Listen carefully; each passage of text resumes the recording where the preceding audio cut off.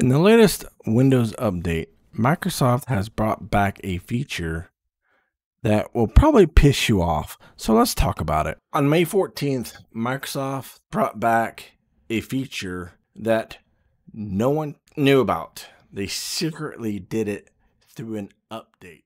And the KB article of that update is KB 5058411. So you can go into your update history in your Windows update to see if it actually got installed, or when you do a next check for updates, you can see it. If it was installed, don't worry about it. I got your back on how to disable this feature, which is recall. So if you know about it, good. If you don't, what it is a feature that takes snapshots every 30 seconds or so and records your audio and then save it to your hard drive. Most people is pissed because who knows what Microsoft does in the back end if they actually goes through your computer to grab your files. Who knows? What we know right now is that it's only for Copilot Plus PCs that this recall is enabled. Who knows if they're going to put it out for everyone? I'm going to give you two ways to disable recall. And okay, so the first method is for Windows 11 Pro users. If you have Pro version, this will work.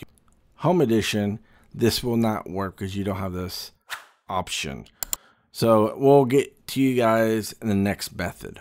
All right, so in your search, type in GPEdit. Click on Edit Group Policy.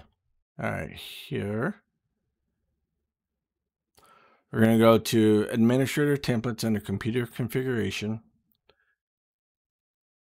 Then we're going to go to Windows Component and then Windows AI. We're going to here, we're going to choose the turn off saving snapshots for use with recall. We're going to right click or double click on it. And then we're going to enable this feature. So if you enable it, it'll turn off saving snapshots for use with recall. We're going to click apply and OK. All right. So next I'm going to show you how to do it in Home Edition. Okay, for Windows 11 home users, we're going to open the registry. So we're going to do reg edit. We're going to go to HKey local machine. We're going to go to software. Go down to policies, Microsoft, and then Windows. And we're going to go to Windows AI. Here, you're going to right click and you're going to go to new D-word. And then you're going to put disable AI data analysis. And then in the value data, you're going to put 1 and hit OK. You're going to do the same thing for HKey current user as well. Same path, HKey current user, software, actually policies, Microsoft, Windows, and then Windows AI. And then you're going to do the same thing. You're going to right click and go to new D-word 32.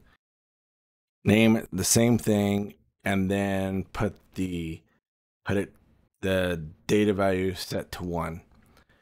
And then from there, close registry editor and then restart your computer. And that's it. That's how you disable recall. So if this was helpful, give this video a thumbs up. Let me know in the comments down below if this actually worked for you.